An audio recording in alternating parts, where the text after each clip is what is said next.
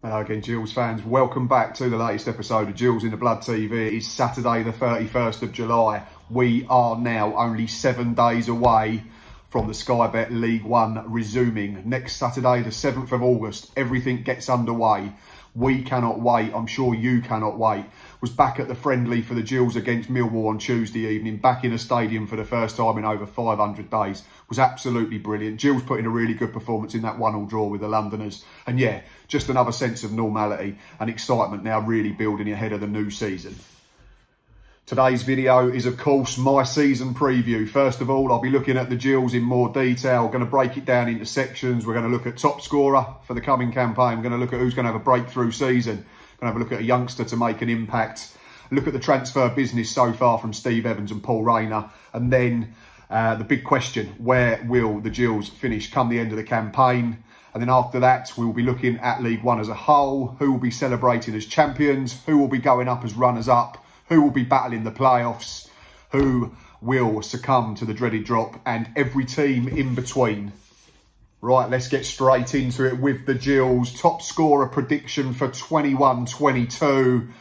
It might be slightly boring, might be slightly predictable, but I'm going to go for the big man, for Dane Oliver again. 17 goals in League One last season, 3 more in the cup competitions, gave him 20 overall. He was a huge reason while Steve Evans' men briefly flirted with the top 6. We went in there, didn't we, on the Wednesday before Easter with a 1-0 win over Wigan. We'd obviously played a couple of games extra, but it was nice to be talking about the top 6 and not looking over our shoulders, not worrying about the bottom 4. And for Dane Oliver was superb. His goal certainly played a big part, along with Jordan Graham's and all his assists as well.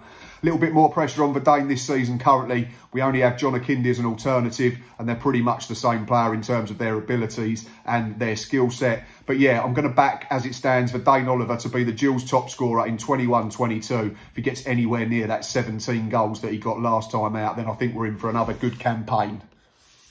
Player to make the breakthrough season is going to be someone that arrived in the summer. He's 29 years of age, so it might be a bit strange me saying that he's going to have a breakthrough season, but I'm looking at it in terms of what he can do in League One. He's a player that I'm very interested to see live. We had a look at him up top on Tuesday night against Millwall in the 1-1 draw in that friendly, and that's Danny Lloyd. The last time he played at this level in 2017-18, he contributed 8 goals and 4 assists for Peterborough under Steve Evans for a while, then dropped down into the National League. Played League 2 last season with Tranmere and helped them get into the playoffs. So it's going to be interesting to see how he steps back up. Early signs for me are really promising. Technically, he looks very good. He's got 2 good feet. He works really hard out of possession. I think that's a given in any Steve Evans and Paul Rayner side. It looks like he can play from either side. Potentially could play in the 10 or as a centre forward. That's where he started on Tuesday night. We played a diamond and he was up front alongside for Dane Oliver. Not sure if that was out of necessity because we don't have a different type of striker to Oliver and Akindi. But for me, the player I'm most interested to see and have a breakthrough campaign at League One level is Danny Lloyd.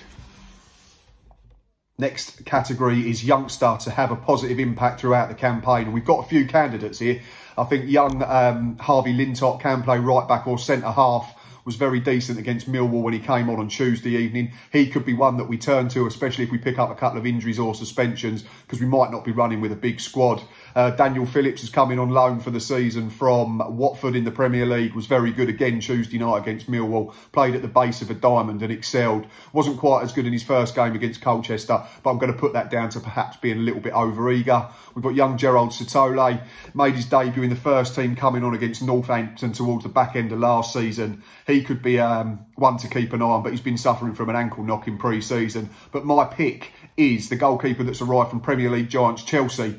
Kept 17 league clean sheets last season for Stevenage as they improve throughout the campaign. I think they're an outside bet for promotion this season at that level. Therefore, my player to have a positive impact is goalkeeper Jamie Cumming. I think he looks a really good signing. We've only seen him for an hour so far, but looking at his statistics from last season, all the Stevenage fans' feedback was really good. Chelsea clearly think a lot of him. So my youngster to have a positive impact is going to be goalkeeper Jamie Cumming. Let's have a look at the transfer business so far for the Gills. Manager Steve Evans, his assistant Paul Rayner and chairman Paul Scally have been working very hard throughout the campaign to add to the squad. We released quite a few at the back end of last season, the likes of Sacha Bastien, Matty Willock, Dominic Samuel. The big 3 probably though that we lost Those that turned down the offer of new contracts were Jordan Graham, who's now going to be plying his trade in the Championship with Birmingham City, and well-deserved too. Jack Bonham has also stepped up to the second tier. He has joined Stoke on a free transfer and is going to compete to be #1 up there. And the third one, the slightly weird one, is our trialist, Connor Ogilvie. Turned down new terms at the back end of last campaign, but has since played twice for us in friendlies against Colchester and Millwall. Got 90 minutes, I think it was, at Col U, and he played the first half against Millwall Tuesday evening. Steve Evans has confirmed that that deal is still on the table for Connor Ogilvie, and with a week to go, who knows what's going to happen. If we get him back in, it certainly represents a big coup and would fill the gap that we need to plug at the left-back area. We've only got David Tutonda there at the moment, and he barely featured because of COVID. So they're the three big names that have left, but one may came back. In terms of players coming in, there's been some really good ones. Aaron Chapman and Jamie Cumming are the two goalkeepers now. I think it's great. It's really refreshing that we're going to have two keepers. Genuinely could be #1. Cumming, I've already mentioned, as a youngster to have a really positive impact this season, was very good at Stevenage last term. And Aaron Chapman lost his way a little bit in the last couple of seasons, but you have to remember he's played under Steve Evans previously for Peterborough, and he was very, very good in Accrington's title-winning season in League Two not so long ago. Most recently been at Motherwell. And what I've seen of him so far, he was very solid against Colchester, made some really good saves. I know he came on for the last half hour against the Lions on Tuesday. He did concede, but it wasn't anything he could do about the goal, and he did make a couple of big saves in that game as well. So really good that we've got two keepers on the books who could invariably be #1. Looking further ahead, we've signed Reece Bennett as a centre-back / right-back. That's where he's featured in the two friendlies so far. Been super impressed with him. Another former Steve Evans starlet. 29 years of age, plenty of experience at the top end of this division. And what I've seen of him so far, he looks versatile. He's comfortable on the ball. He's not without pace. He's not the quickest, but he's certainly no slouch. And I think that's going to be a very astute piece of business. We'll give competition to Jack Tucker, and another new signing that I'll mention in a minute will certainly provide cover at right-back like he did on Tuesday night. Yeah, so that brings me on to Max Amar has returned after a year away at Bristol Rovers, where they got relegated, taking absolutely no notice of that. He stepped back into the breach on Tuesday evening, was absolutely immaculate against Millwall. One clearance first half was unreal.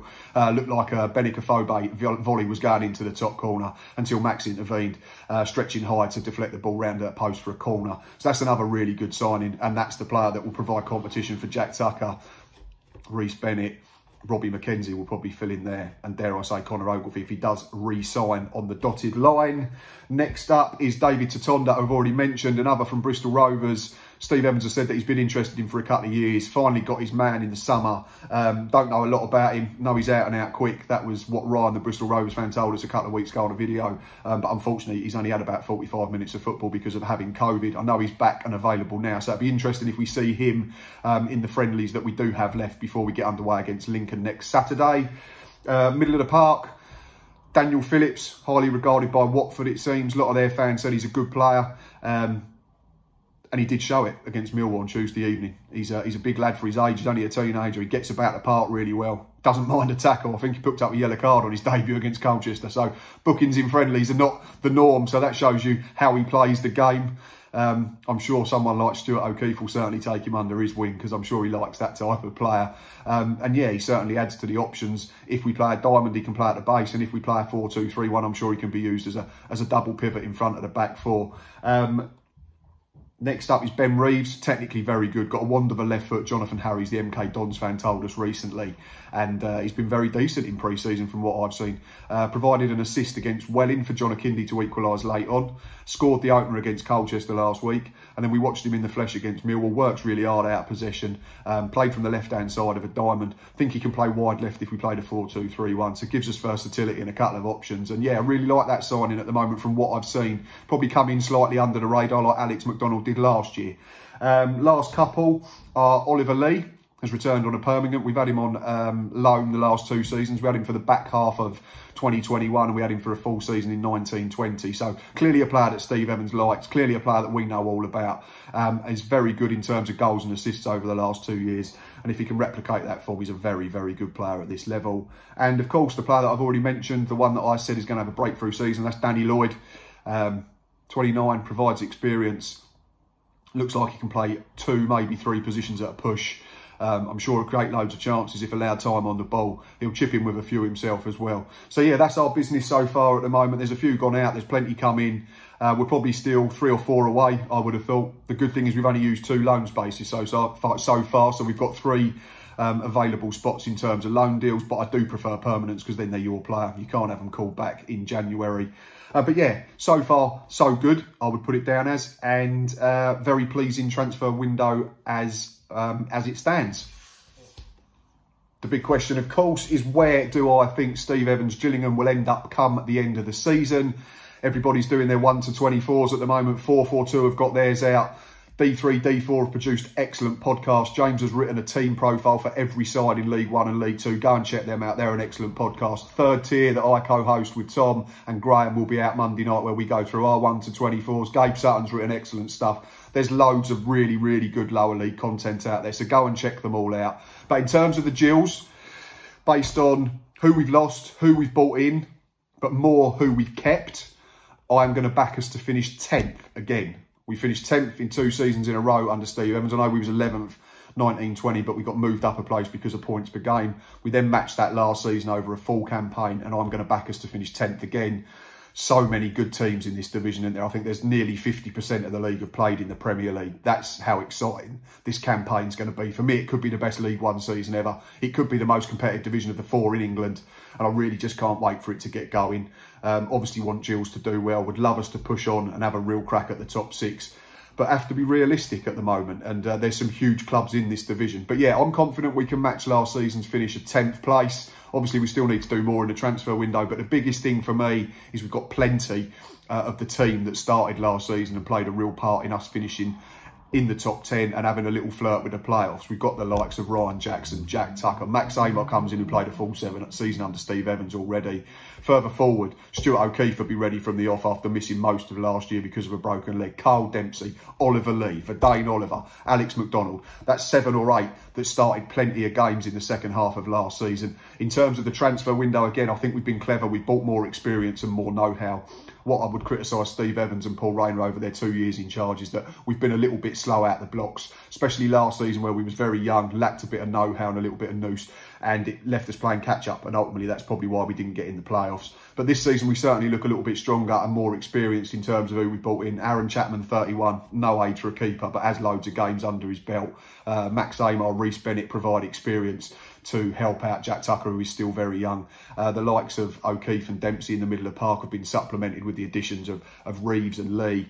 Danny Lloyd comes in, probably got a point to prove still at this level, but 29 years of age. Up top, we've got 2 experienced, big, strong target men. And if we can just add to that, if we can add a left back, if we can add a pacey forward and maybe another winger, then I think we're going to be in really good shape. But for me, 10th place for the Gills.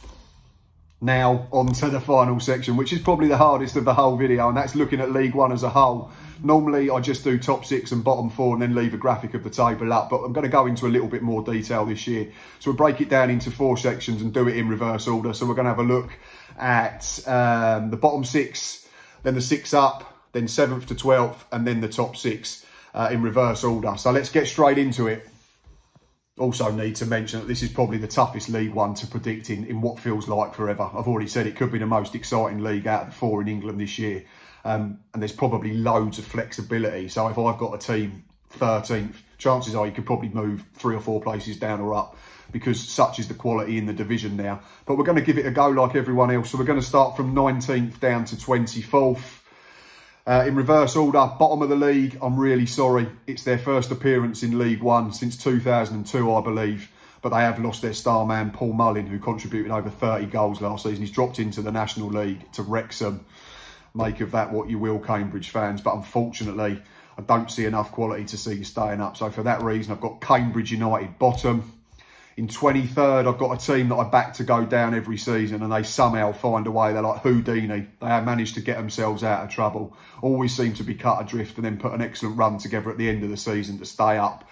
But they've lost Joe Piggott this year. His goals were absolutely crucial. I think he accounted for about 40% of their goals over the last couple of seasons. So for that reason, in 23rd, I've gone for Wimbledon. One place above them in 22nd is a team that got to the playoffs 2 seasons ago under Joey Barton. But that team's been ripped up. They've got no Ched Evans, no Paddy Mannon. Wes Burns has left and gone to Fleetwood. What I've seen of the players that they've brought in, they don't fill me with much confidence. I don't see them scoring enough goals, certainly. So my pick for 22nd is Fleetwood. And the final place in the bottom four, and this might be surprising to a few, but they ended last season horrendously. And that was, well, I think they were without a win in 8. Luke Jeffcott was their top scorer, but if you take him out, I don't think they scored loads of goals. They have added some good players, but I think defensively they're very susceptible again. So my final relegation spot goes to Plymouth Argyle. And then the 2 teams just above them that are going to stay out of trouble by the skin of their teeth. In 20th, I've got Cheltenham Town. They've not done a lot of business in terms of incomings. Just 1 or 2 have come in. But they've got Michael Duff in charge. And I think if you've got him, they've got every chance of staying up. I'm sure they're going to bring more players in between now and the end of the transfer window. So I think they'll just have enough in 20th. And then in 19th, another promoted side. We had their 2 directors on the 3rd tier just a few days ago, James and Charlie. They were very bullish. James said they're going to be safe. Charlie was even more optimistic, said 12th.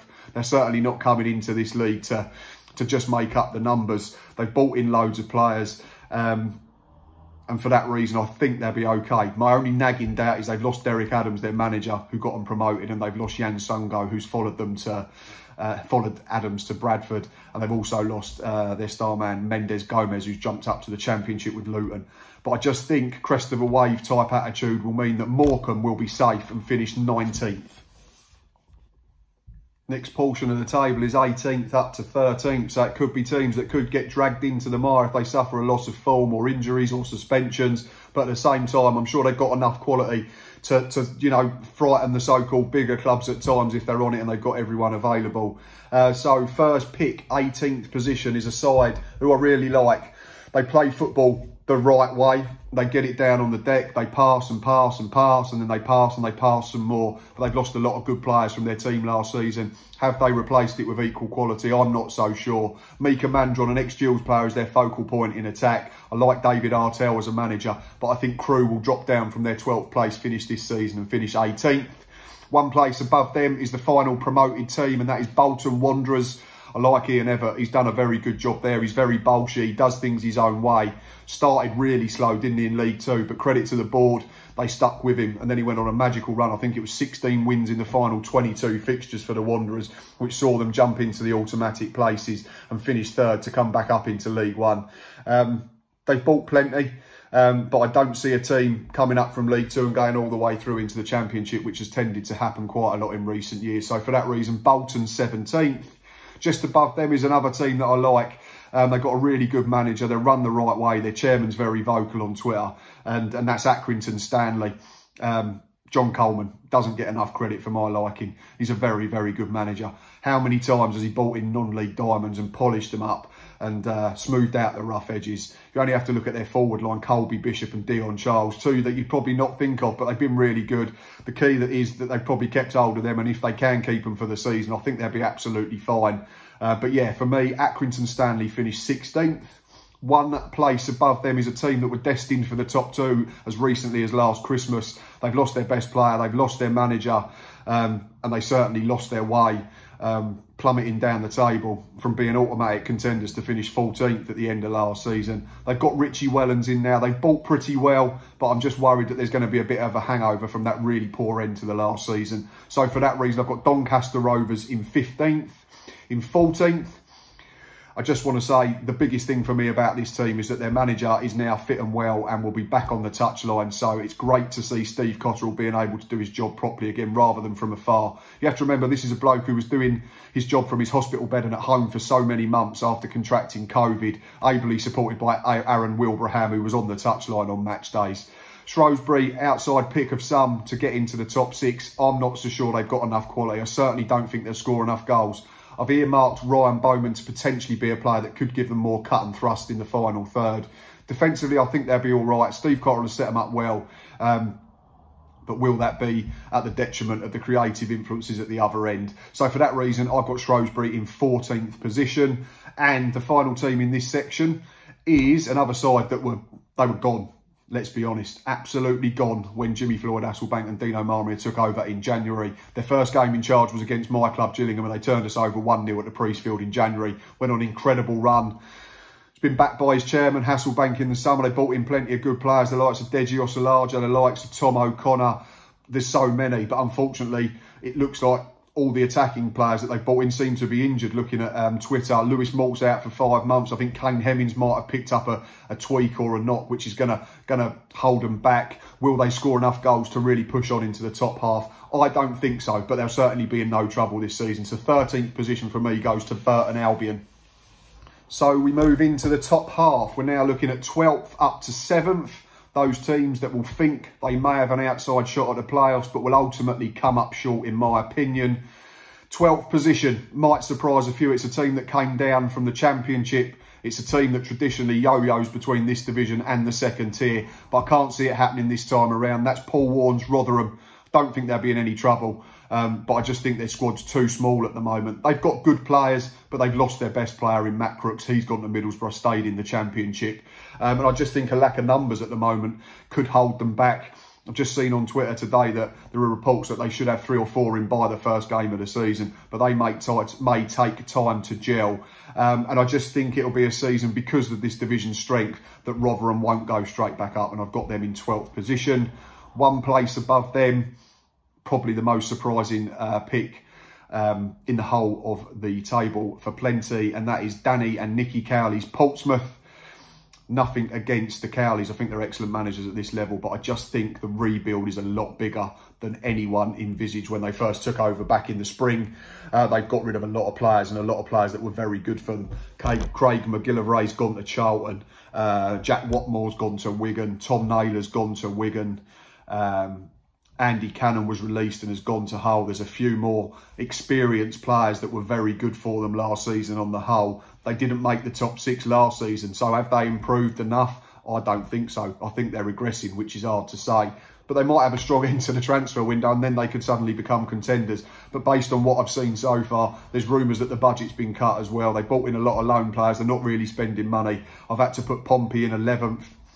1 place above them I've already spoken about is my club, Gillingham, in 10th. So we move on to 9th. Another team that got relegated out of the Championship, had a points deduction. Sheffield Wednesday, probably the most difficult to gauge at the moment, like Charlton were last season. They've got stuff hanging over their head still off the field. But they've still got good players. Barry Bannon's the absolute key for me. If he stays, then they're going to have a really good campaign, I feel. But there's still a chance that he might move on. Josh Windass might move on, but he's injured at the moment. So either way, that's detrimental to how they start the season. They've signed pretty solidly so far. Not great in numbers. One I do like is the lad Mide Shadipo, who was on loan at Oxford last season, contributed, I think, around 14 goals overall in terms of goals and assists. So he's one to keep an eye on. And at the moment, Sheffield Wednesday I've got finishing in 9th. 1 place above them is a side that lost out in the playoff final last season, and that's Lincoln City. Again, Michael Appleton recently been in hospital for a procedure, but he's back working at the training ground on the touchline, so that's great to see first and foremost. But again, they lost a lot of good players from last time out, didn't they? Alex Palmer, who was brilliant in goal, has gone back to West Brom. They've lost their fullback, who's returned to Tottenham, but there is a rumour he might come back in. George Grant, 13 goals, I think about 10 from the penalty spot. You're going to have to replace them one way or the other. Doesn't matter whether it's a penalty or a 30-yarder. Goal's a goal. 2 loanees out wide. Morgan Rogers and Brennan Johnson have both returned to Man City and Nottingham Forest, respectively. Have they replaced them in terms of equal quality? I'm not sure. I like Chris Maguire. He plays the game on the edge. He's got loads of ability. He's back with his old boss, isn't he? Michael Appleton, having spent time together at Oxford previously. But at the moment, I don't think they'll score enough goals. I don't think Tom Hopper's a 20-goal-a-season striker. So they're going to have to rely on their midfield again. And I don't think they'll get as many from that area of the pitch as they did as last season. So for that reason, I've got Lincoln City in 8th. 1 step further up and just missing out on the playoffs. Sorry, Sunderland fans, but you're going to spend another season in League One.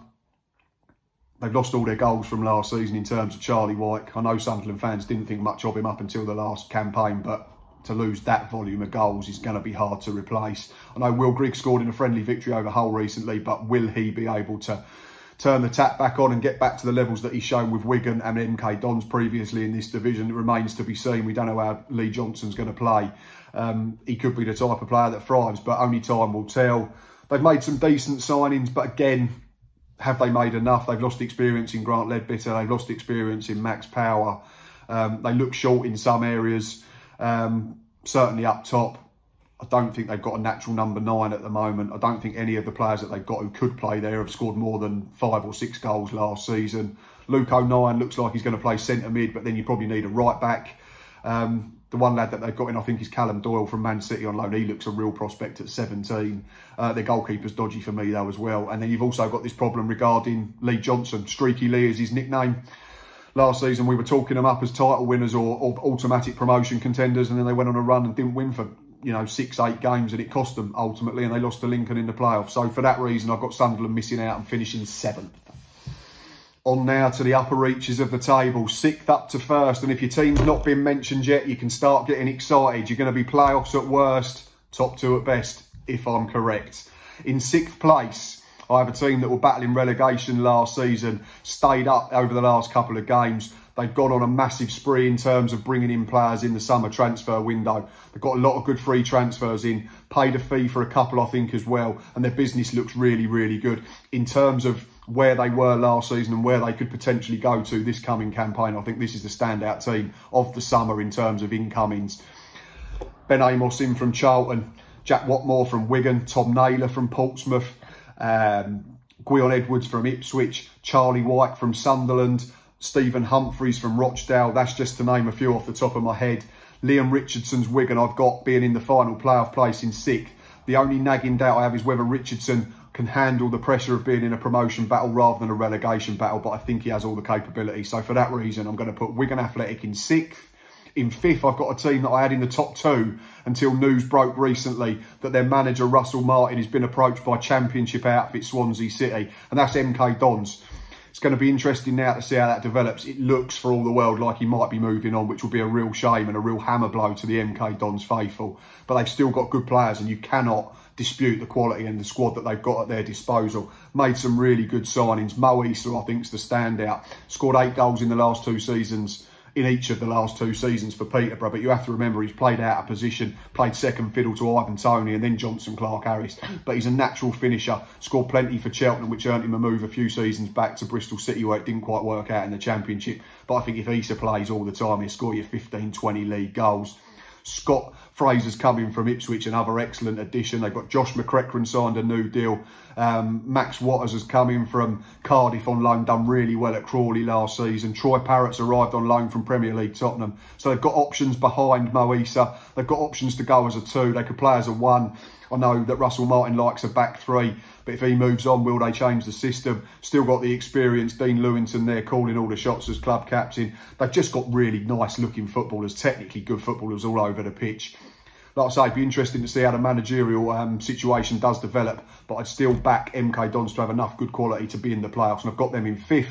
One place above is the final team that came down from the Championship last season. Lost a couple of key players. Fred Onyedinma went to the Championship with Luton, I think it was. Uchia Ikpeazu went to Middlesbrough, but they seem to have been replaced. They've signed Sully Kaikard, a free transfer after his release by Blackpool's promotion, and they've signed Sam Vokes from Championship Stoke.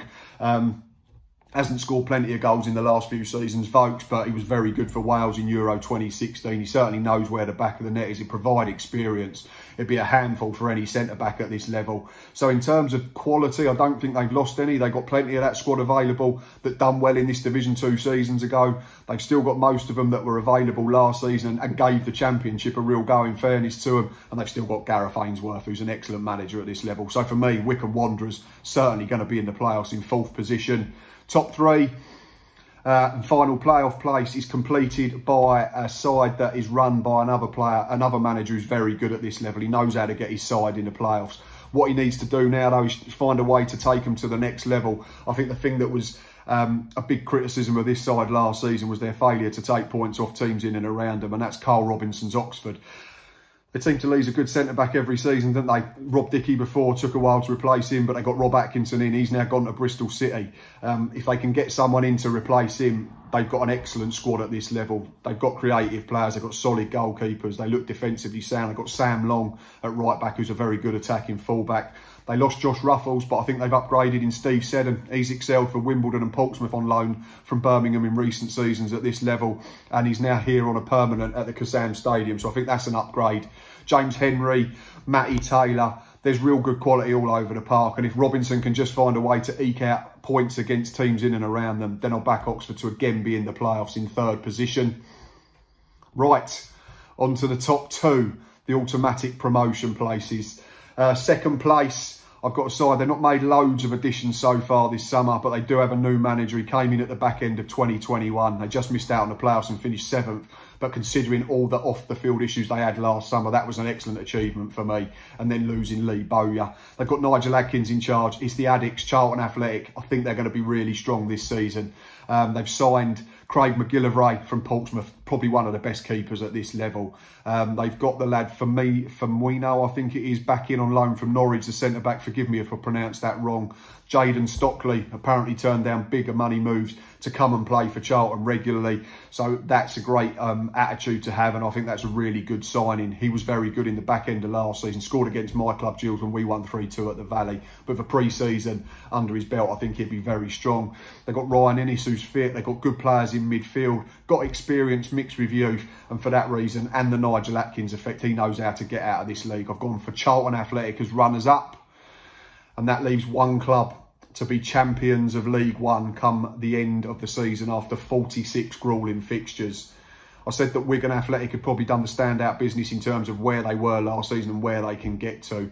This club's been equally active and equally impressive in the transfer market. I backed them on the 3rd tier to gate crash the playoffs when this manager took over last season.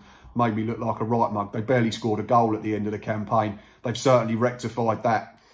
They've already got James Norwood. They've added Macaulay Bonne on loan. They've added Joe Pigott on a free transfer. You know what I'm talking about. It's Ipswich Town. I think their business has been brilliant. They brought in Scott Fraser from MK Dons.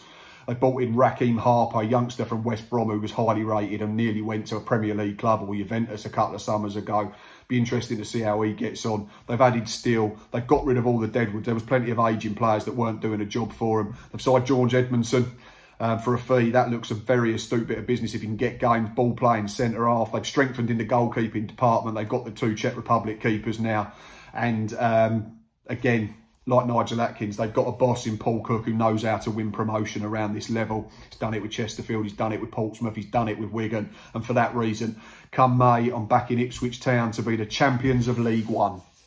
And done. That is my Gillingham and League One season preview, done and dusted, complete. Please comment down below. I'm sure everyone disagrees with me with where I've put your team. I've probably put some of you too low. Most of you are going to hate me. I think it's a really competitive division. I've said on Twitter already, I think there's probably 16 teams at least that think they can get in the top half. There's probably 12 teams that think they can get in the top 6. And I think by the end of the season, we're going to have a lot of disappointed fan bases. For your sake, I hope it's not your club. Primarily for my sake, I hope it's not my club. But comment down below. Let me know what you think of the predicted table. Let me know where you think my team, Gillingham, are going to finish up. Find us on Twitter, find us on YouTube, find us on Facebook, find us on Instagram. We're only 5 away from 1,600 subscribers. So if you could go and hit that subscribe button, it'd be really appreciated. I'm going to try and get more fans of opposition clubs onto the channel throughout the season. So if you can subscribe, it's easier to get hold of you. Follow me on Twitter and I'll follow back. I hope you've enjoyed the preview as a whole. Enjoy your weekend. And until next time, up the Gills.